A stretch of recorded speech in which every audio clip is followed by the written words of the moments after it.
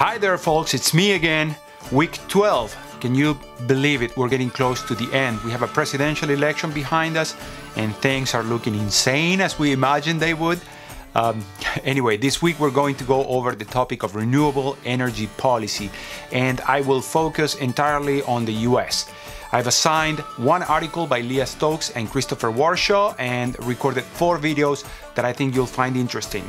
The first one is about the relative importance of different sources of energy in the US economy and how certain types of energy are becoming obsolete while others are becoming more popular.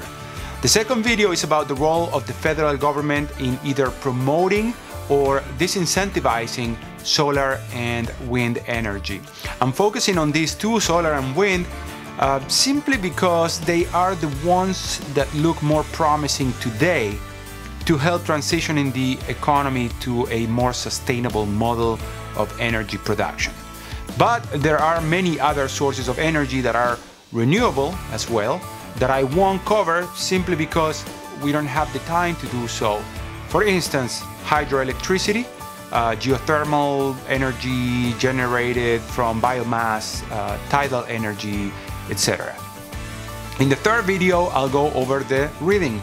The reading is about how the public can come to support renewable portfolio standards, also known as RPS, which are policies that can be enacted by states, not necessarily the federal government, to direct utilities to use a minimum percentage of renewable sources of energy in their energy supply mix. A lot of people see RPSs as one of the most important policies we can have to promote renewable energies, because if states actually came up with good RPSs, meaning policies that require utilities to provide lots of energy from renewable sources, then we wouldn't be dependent on the federal government to do the right thing, right?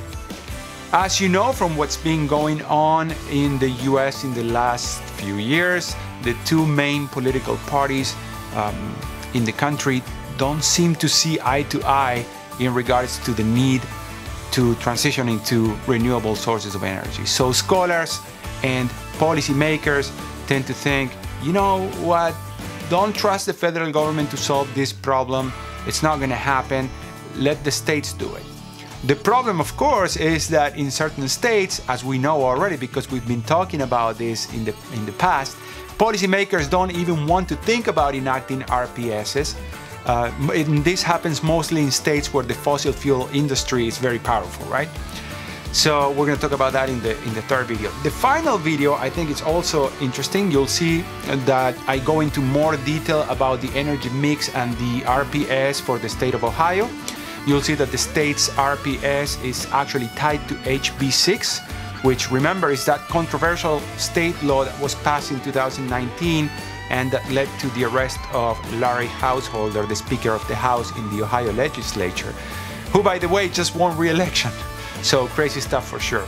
HB6 actually makes the state invest less in renewables.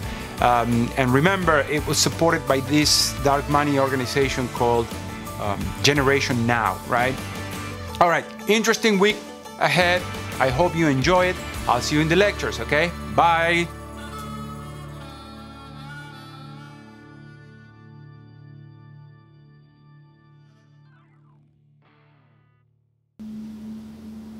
Garbage truck outside, can you hear it?